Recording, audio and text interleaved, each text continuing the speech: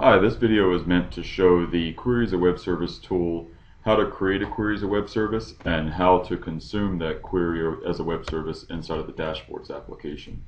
So what I'm going to do here is I'm going to go into my BusinessObjects BI4 client tools, bring up the Query as a Web Service Designer, and I'm going to log into our local BOE4 server.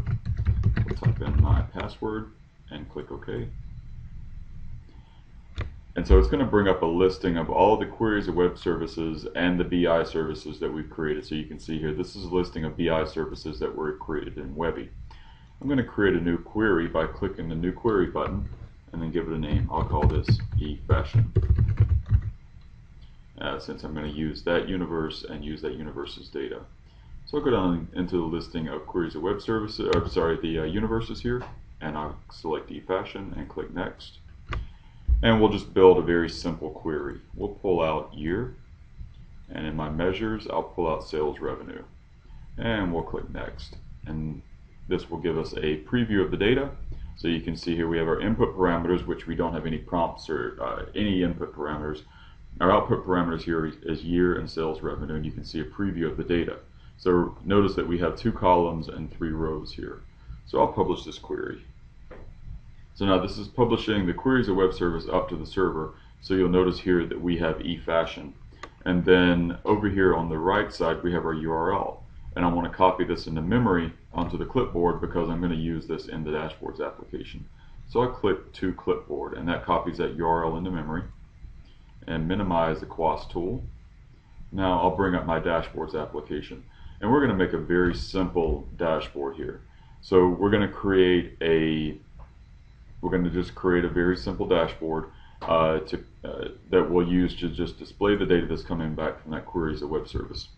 So what I'll do here is I'll go into Data and Connections, click Add, and pick the first option here, Web Service Query, Query as a Web Service. So I'll click that. And the name here, I'll leave it as Connection 1. The name here is inconsequential. I'll paste what I've copied into memory, and notice that I've said before in some of my talks that we have to have the WSDL equals 1, so you can see that that's automatically placed in here. That tells the application that's calling the web service to always bring back the web service definition language. I'll click Import. So it'll go off to that URL, it'll read that query, and you'll notice that since we published this using query as a web service application, that we have one method coming back, run query as a web service.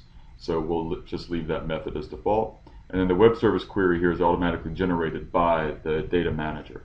And so we've got 2 sections here, input values and output values.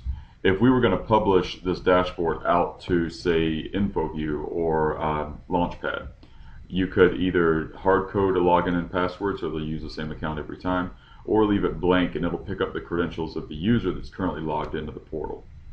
So we'll leave those blank for now. Over here in the output values, we want to tell Excelsius or dashboards where to put the data. So I'm going to select inside of Run Query as a Web Service Response Table Row. I'm going to bind these rows to the exact number of cells that we're expecting, cells and rows and columns that we're expecting to come back from the query. So we know that we're getting 2 columns and 3 rows of data. So I'm going to drop in A1 through B3 and click OK. So now we've found that. You see we have a lot of other data that we can pull out of here, like creator name, creation date, date formatted, all this information that we can pull out to give our users and our dashboard more information about the query. So the next thing I'm going to do is go to my usage tab, and if I don't click refresh before components are loaded or refresh every, so if I don't have any refresh options, that query will never run. So what I'll do here is I'll pick refresh before components are loaded and click close. Now we've got our data in our spreadsheet, but we need to get it onto our dashboard. So what I'm going to do here is go over to selectors and then go down to spreadsheet table and drop that into my dashboard. And now I want to bind up that spreadsheet component to the range of cells here in Excel so that we can have a quick view of that data. I'm just going to bind it up to sheet 1, A1 through B3, click OK. So of course, first it's showing up blank. So I'm going to fit my canvas to the components, and I'm going to pop it out a little bit to give myself a border. And so now we have a very simple dashboard. I'm going to click preview here.